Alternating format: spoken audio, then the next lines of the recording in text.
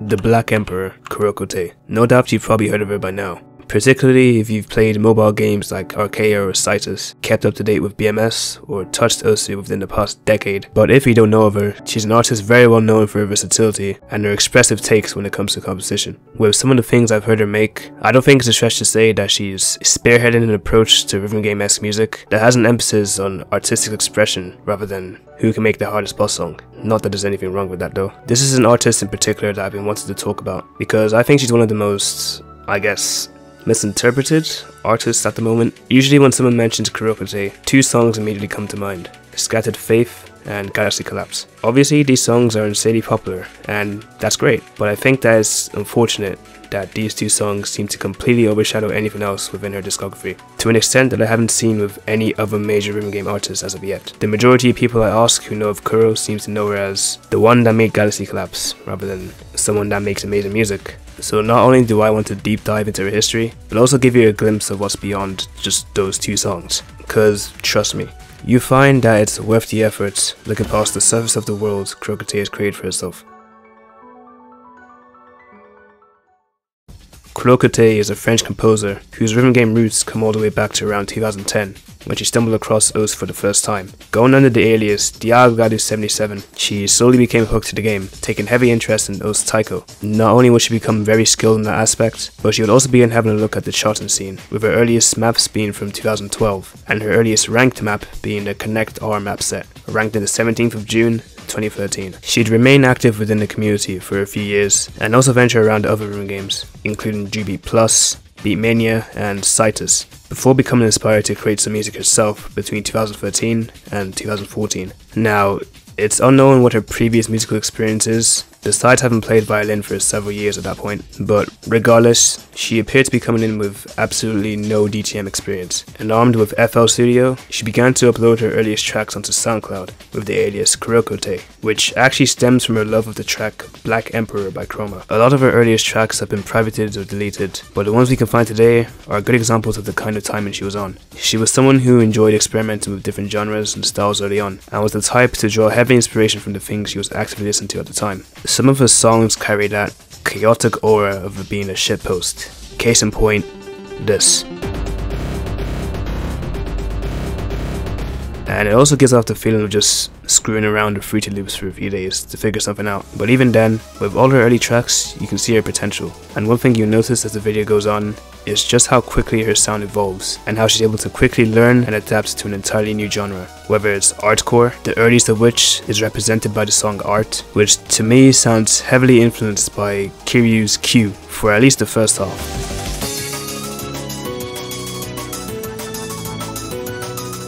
Or breakcore, represented by Mashiro, a song focusing a lot more on quick bursts of breaks and buzzes in succession with fast piano runs. Though I must say, I don't think there's anything on the planet that will prepare you for what this track evolves into.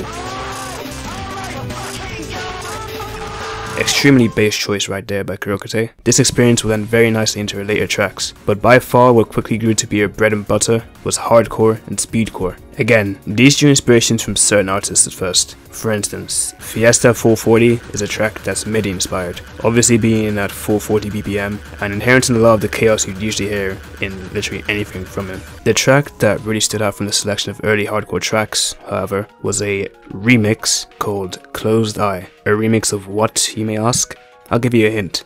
Toho. It seems that Kurokotei was a big fan of the Toho soundtrack, and of course, that interest ended up extending into the Toho doujin scene, a huge web of circles and labels creating pieces inspired by Toho's soundtrack. These pieces extend across many different genres and many different sections of the internet, but one of the most vibrant is the hardcore scene.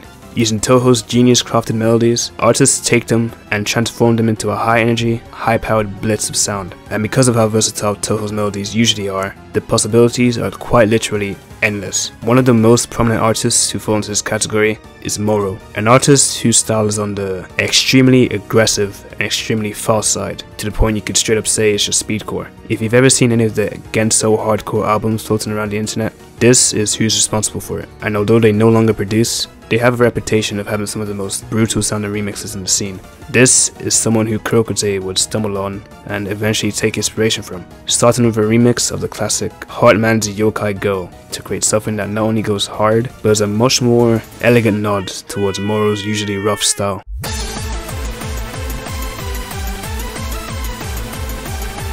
And this will end towards the birth of a saga of Touhou remixes. Over the next year, Kurokotei would carry on her trajectory, creating maps and creating music, both original and remixed alike. Over the course of this year, her mixing and general ability in sound design would improve massively, with this being best highlighted in Crystal Barrel, a collaboration with Mimineko, who now seems to be inactive.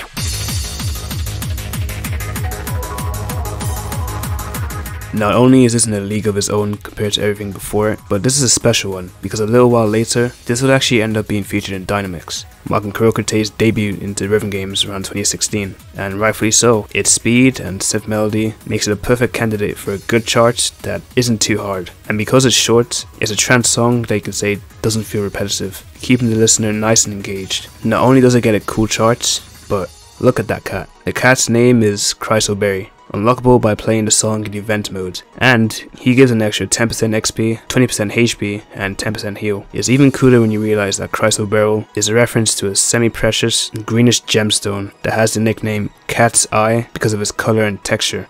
There's levels to this shit, man. Truly, an underrated classic from both Kuro and Mimi.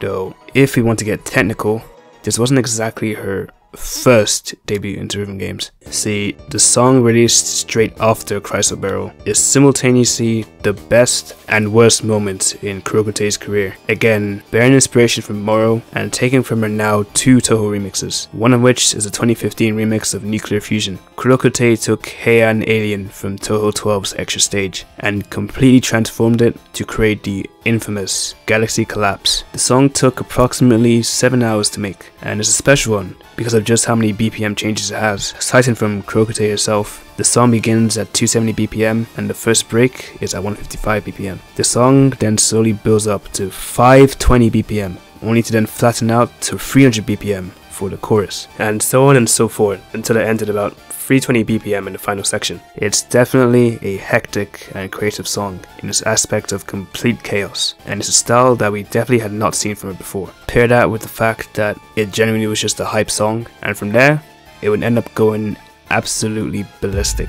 However, there are many more reasons for that, starting with Kurokotei herself. The thing is, she's also a mapper, right? Sometime after Galaxy Collapse's release, she had the brilliant idea to create a taiko map to the song, but not just any taiko map. See, Galaxy Collapse is a song that naturally lends itself to difficult charting because of its speed and length. So when a 6-minute 8.37 star map dropped into the modern queue out of nowhere, let's just say it was pretty unheard of at the time, and seemingly against all odds, this would end up actually being ranked in October of 2015. This was the most difficult taiko ranked map back then, being the first 8 stars to be ranked in that game mode, and it's still considered one of the hardest ranked maps today because of its very fast patterns over an extremely long period of time, making it almost impossible to even attempt to get an FC, unless you're a world-class player. However, whilst it held that reputation for a while, the song didn't end up exploding from this, no. See, in the description, Kurokotei left a little note that simply stated, "Yes, I made the song, you can map it if you want, it's not like I really care,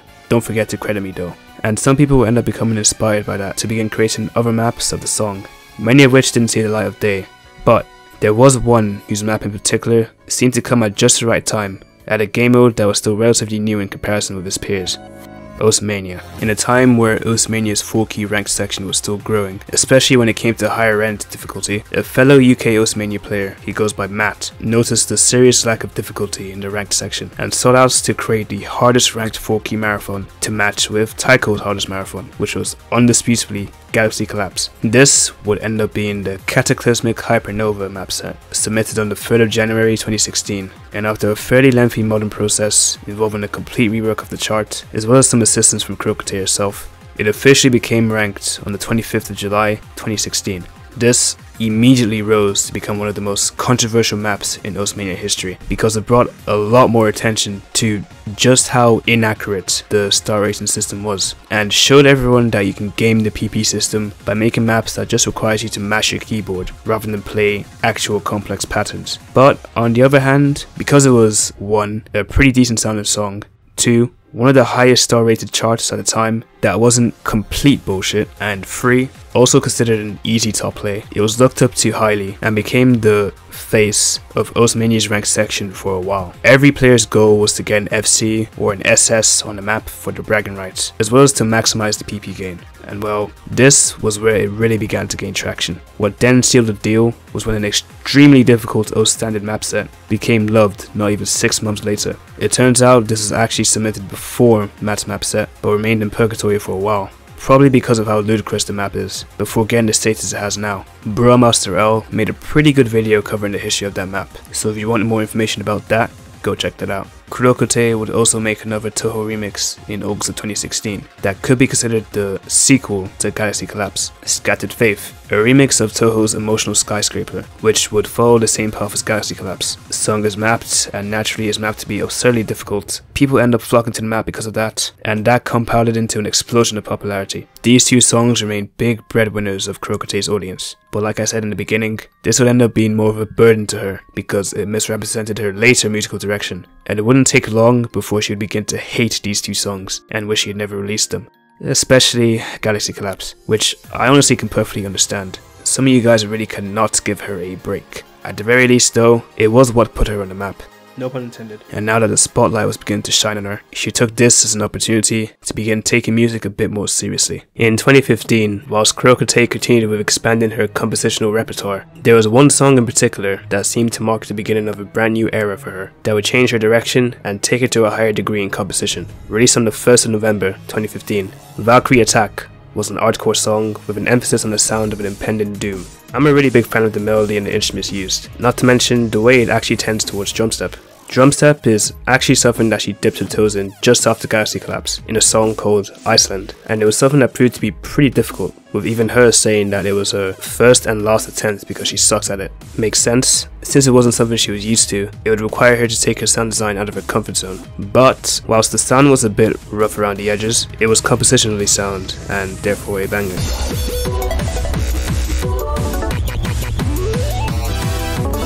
Valkyrie Attack expands on the sound she explored here, though it does fall a little bit short as it begins to progress, feeling a little too empty and just not being expressive enough. It's still a pretty cool song though, and it turns out this is part of a project that's sought after what BMS players still can only dream of today: an active Western audience. Because I suspect a lot of OS players will come across this, quick explanation of what BMS is. It stands for the B Music Source, which is the standard file format used by Beatmania 2DX simulators that has all the information about a chart stored in it. This video will turn into a technical nightmare if I explained everything, but one of the biggest things about Beatmania is that everything is key sounded, as in there is no MP3 playing in the background, but rather each key literally represents a part of the song, and what you hear in game depends on how accurately you're hitting. The format of BMS also incorporates this, requiring the song to be sliced up into key sounds and distributed between each and every note of a chart. This sounds great on paper, but proves to be a big issue when you're trying to get individual sounds out of a fully mixed song whose sounds are already all blended together. So as a result, BMS creation lended itself much more to the creation of original music for charts, so that you have full control of the stems, leading to the evolution of an incredibly vibrant scene with decades of music composition behind it. And unfortunately,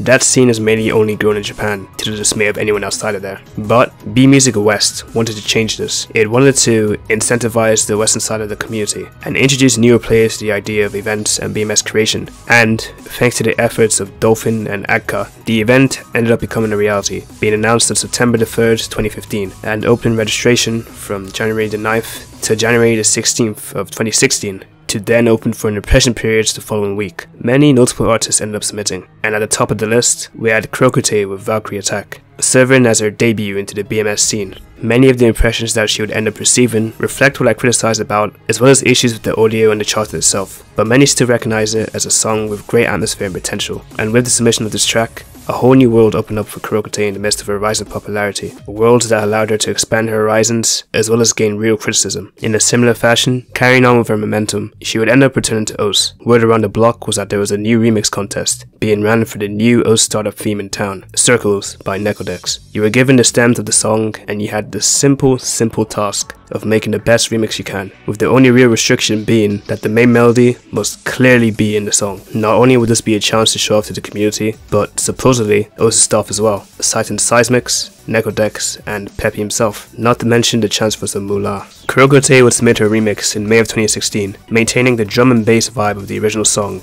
but introducing the dubsteppy, complexio element to it. And whereas Circles is much more upbeat, the chords used in the remix makes it sound a lot more emotional and reflective instead. It's a really good take on Circles that shows off her growing prowess in sound design, and honestly, I prefer this over both Circles and the super old OS theme we had back in the day. It seems over 2,000 others agreed with me.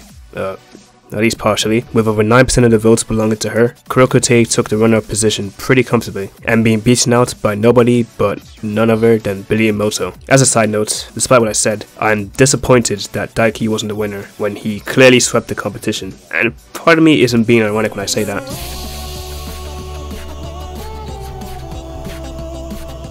But I digress. Kurokotei really hit the ground running now, and following up from her debut in BMS, she decided to join in on the biggest BMS event of the year for the first time, the BMS Fighters Ultimate in 2016. That line is almost tradition at this point, isn't it? It was within the BMS Fighters that she joined in a team with 6 others, including Sotui, who you may recognize if you played Citus, and Zoe Van West as a composer and singer respectively. We also had Ovenize for charting, and 6 Xenon 9 and King Harkinian for background animation, to make Team Byzantium Firmament. As a team full of relatively new faces, it was a surprise to see what they were capable of with their 3 songs. Sotui and Zoe Van West released Cherry Blossoms Fall, a song borrowing from mainstream hardcore and J-core alike that features some of the hardest kicks known to man. Meanwhile, Kurokotei took a slightly different approach with the release of not 1, but 2 tracks. Both of her songs were a lot calmer and related in some way to the concept of time. Actually, on the concept of concepts, as time goes on, her way of storytelling and creating concepts through songs increases tenfold, and the origin of that happening, at least as far as I know, started with these 2 songs. Let's start with Fractured Temporal. This song makes one thing clear to me. Her compositional skills have improved majorly from Valkyrie Attack. The melody is just full of life in comparison to things I've heard from her before this, and the mix sounds much fuller this time, with the classical instruments sounding amazing laid on top of each other. What seems to be a central instrument, actually, is the violin, which, if you recall what I said at the very beginning of the video, judging by the text shown right before the big drop, perhaps this could be related to how quickly her time spent with music flew. Who knows, but it's a nice subtle reference to her roots, and to be honest, this is one of my favorites to come from her, ever. Next we have what is definitely one of her more popular songs, Chronostasis. Reason being, this song would eventually end up being added to Archaea in 2017, and anyone who's played knows that this is the chart that serves as a bit of a bridge between 8s and 9s. Although it got nerfed to an 8 in a recent update since it's considered very easy for its rating, it still definitely is a chart that will take up and coming players by surprise, mainly because of the speed of the ground notes and the occasional awkward fingering needed. All of this done to fit with the unrelenting piano runs present throughout. Couple that with the drum and bass style percussion, the clock ticking sounds, and the chorus, which for some reason I only just realized were actually voices laid on top of each other to create the lead melody. From all that, you quickly see why the song itself is dubbed as timeless artcore, because it makes this song timeless. Both of these songs showcase a clear vision that Kurokotei was working towards, and while she will still continue experimenting in other genres, as you later see, it's from this point you'll find her leaning towards the side of artcore. The funniest thing about these 2 songs is that, performance-wise, they didn't end up doing crazy well. Fractured Temporal got a ranking of 207th in the individual section, and Chronostasis got 276th. Not bad considering how stacked the song list is, but being in the hundreds gets you lost in a sea of other songs. So as you can imagine, they went very far under the radar, until Chronostasis began to pick up steam from Archaea. Shout out to whoever scouted the song for the game, by the way. And Fractured Temporal picked up steam from Chronostasis' growing popularity, and just generally being a banger. I already implied this in my last video about Silent Room, just goes to show that rankings and impressions don't matter as much as people think they do. So to all my BMS artists out there, just go out and have some fun. Speaking of, Team Byzantium would then return again in 2017's BOF, retaining the same team members as before, bar Zoe Van West, Ovnize and King Harkian, and adding new members, Gune, Kirkus, Missionary, Utero, and Victor64N to create the Renaissance. And boy, what a fitting name, because these guys completely outdid themselves compared to last year. Sotui and Missionary came in hardcore with another J-mainstream hardcore track, with what has to be the heaviest bass kick I've ever heard being used to fuel Missionary's over-the-top composition. A track that hits even harder than last year, and with a cool background animation to boot, made by 6Zen09. We also had Yahiro Dono by someone who goes by Utero, which is a modern take on traditional Japanese style music that adheres to the standards of the fast electronic sound of BMS, while showing off the beauty of that side of Japan. This song was the highest score, and for Utero's first debut in BMS, man was it a banger entry. Meanwhile, Kurokotei once again had contributed 2 songs out of the team's roster. First was Luminescent, a song that uses an irregular drum pattern to build a world controlled by some of the most satisfying bass wobbles I've ever heard. I'm not sure what the technique is called, but there's a sick distortion kind of thing going on that adds a ton of flavor to each one, only to then break into a standard hardcore section towards the end with a lovely piano melody. This was a collab with Kune, who unfortunately seems to be inactive now, and the background animation was again made by 6Zen09, which I'm a huge fan of. A bit shocking it ended up not getting many impressions, but I honestly think that this song will stand the test of time if it ever gets added to any official rhythm game. To go from Iceland to this, in my opinion, it shows off some of her best work in sound design, and it truly deserves more. In addition to Luminescence, was what was the ace song of the team.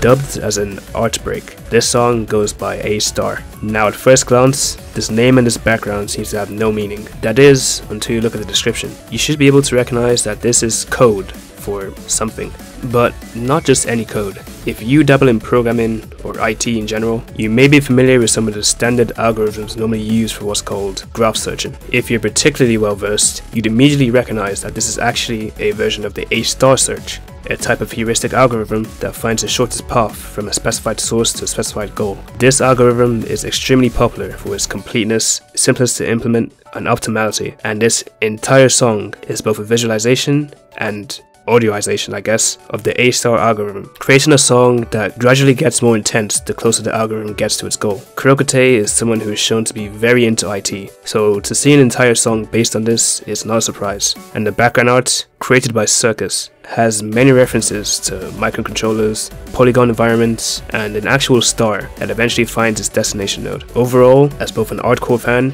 and computer scientist, this is by far one of my favorites to come from Kurokotei, and I sure do hope I've introduced some of you to its brilliance. It gets an A-star from me. With 4 stellar songs, by the end of the event, the Renaissance collectively managed to score a total of just over 99,000 points, landing them 50th out of 166 teams. Not bad, all things considered. And while it's a big improvement from last year in terms of placement, it's an even bigger improvement from last year in terms of song quality. Of course, Kurokotei would not only do this, but also continue delivering outside of BMS, continuing to upload on their SoundCloud and on their YouTube. Some of these are really good remixes, but the majority are some very interesting experimental tracks. Some of these tracks also seem to be tied to specific labels. For instance, the track that comes straight after A-star, 0x92BC, is the one that, in the description, is said to be released as part of HTRNY Volume 1, a compilation album by, fittingly, How Shiny Industries, a now defunct music net label hailing from France, with a focus on experimental and digital art. There really isn't any info about these guys, aside from their Bandcamp, and it's here their albums are located, including the H-Trini Volume 1. I'd say this song has one of the trippiest things I've ever heard, that being the section from 1 minute 4 seconds to about 125, where the kick seems to be operating at a completely different BPM to everything else, resulting in this. A little too trippy for my taste, but it immediately picks up from there. Actually, psych, no it doesn't. It returns to that desync thing, before bridging with a very glitchy orchestra, only to end with a breakcore and hardcore infusion. Yeah, this song has to be one of the most erratic things I've ever heard. I can feel myself going insane just listening to it, and I feel like the feeling expressed is something that actually fits very well, with the title at least. The title? You mean just a bunch of nonsense, I hear you say? Well, if you're again familiar with the workings of a computer, or have a background in number bases, you would know about hexadecimal, and if you convert the hexadecimal shown here into its decimal representation, which is the numbers we're all familiar with, we get 37,564. Okay. And, well, Okay, this is something that's very specific and extremely clever, but if I say the phrase Minna Goroshi to you, does that have any meaning? I know that there's some of you that recognize it despite not knowing any Japanese, fucking weebs, but it's a phrase that roughly translates to kill them all. Now, if you were to say get a Japanese dictionary and look up the possible readings of each digit of this number in Japanese, one possible combination you can get is mi, na, go, ro, and shi. Although this is a very popular wordplay already in Japan, the way it was incorporated here and hidden through hexadecimal is just as clever. And although it's a song that would trip you out, it's something that grows on you. Either that, or you just find it really great to listen to, which I can understand. Another track she released under Haltrani Industries was Include Signal.h, another reference to programming, with include being a way to include a header file in your program, and Signal.h being what contains the headers for program signals. Not literal electronic signals, but signals sensed by programs when they want a certain thing done by the operating system, for instance, when they need to be killed. It's another trippy one, but this time less so in its timing and more in the constant BPM changes. Ironically, similar to the oscillation of an actual signal. The song gives psytrance with a mix of breakcore and with the speed of speedcore, balancing all that out with an expressive melody. This came as a part of HTRNI Volume 2. However, for some reason, this is not on their Bandcamp. Maybe it got taken down for some copyright or something. Either way, it seems that Signal.h is the last fragment from HTRNY Volume 2 that exists on the internet, at least officially. Overall, at this point in time, it seems like the tide has definitely shifted now. What was originally a very discernible sound, like when you do archcore or speedcore, has now evolved to something completely different and completely unrecognizable. Despite me attempting, I couldn't give you a concrete answer as to what the genres of some of these songs actually are. It's quite literally just whatever sounds good, and that's probably what I enjoy the most. You never know what to expect when you click on a Kurokotei song. Really, anything goes. And the absolute personification of this comes in an entry to the BMS Fighters 16 in 2019. Byzantium carries on with their conquest, this time going under the alias Destruct, with the main roster being Kurokotei and Brilliance, which is a musical match made in heaven, as well as 6 Xenon 9, Inukoro, A0 Project, Dolphin, Psyche, and Tonosuke, supporting with background animation, charting, and lyrics? Yeah, the song that would be submitted, going by Alice Morn, was a bit unique when it came to its direction, with a large focus of it being on storytelling through music, and of course the background. The creation of Alice Morn actually starts in about March or April of 2019, when she became inspired by a song called Karma by Mason Book Girl. Karma itself is a song whose lyrics are pretty vague, but Kurokotei got a feel for it regardless, and from that came up with an idea for a concept, a love story gone wrong. From there, Kurokotei got to work, adopting the pop rock feel of Karma and morphing it into what I could best describe as artcore. Adopting the pop rock feel also meant, of course, keeping the vocals, and originally Kurokotei wanted to find a vocalist for it, but unfortunately couldn't find one on time, so she opted to use a Vocaloid instead, which is what you hear in the song.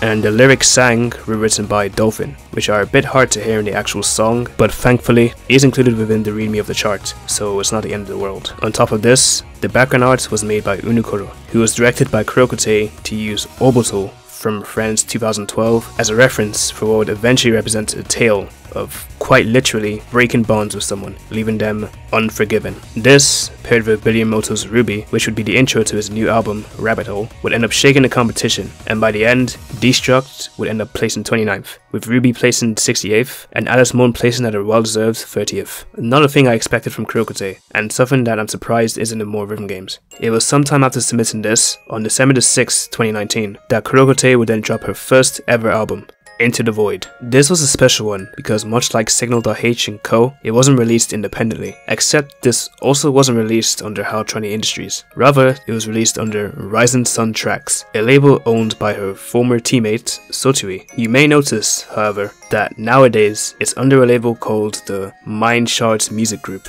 which also seems to be owned by Sotsui. Not sure if this is supposed to be replacing Rising Sun Tracks or if it's a separate thing, but that's where the album is now. So Sotsui and an individual named Ivan Sekiero took it upon themselves to help out with the mixing and mastering process, and with that, Kurokotei dropped 11 tracks, some of which are complete originals and some you may recognize that were remastered and or extended. The album is a pretty good summary of what to somewhat expect from Kurokotei if you're a new listener, and on the other hand is a fantastic album if you're already familiar with her but are just looking for more from her. Between the intense hardcore, artcore, orchestras and the psytrance that I'm 90% sure is a nod to Infected Mushroom. There is something out there for everyone here. I won't lie to you, when I first listened to it, it did feel a little bit short, and a lot of the tracks left me feeling a little bit unsatisfied, as if there could be more, you know, but I still find myself coming back to it every so often, and with each passing time, I feel myself growing to love this album for what it is, and I can assure that if you've watched this far, you would end up feeling the same way. From here, she would continue on her path of composing, each song being as great as the last, some that are amazing interpretations of genres she's listened to, some that give you space to reflect on yourself, some that are stories in and of themselves that I again hope to talk about very soon, and some that are just bangers. Long story short, Kurokotei is a fantastic artist, heavily misrepresented, and ironically, heavily underrated. If this video didn't manage to convince you, then hey, I guess she just isn't your cup of tea. I can respect that. Either way, she's already left a huge mark in the rhythm game with her music, but this is definitely only the beginning for her. And well, I wish nothing but success to the Black Emperor. Before I go, here's some honorable mentions of things I didn't get around to talking about, but are still just so good.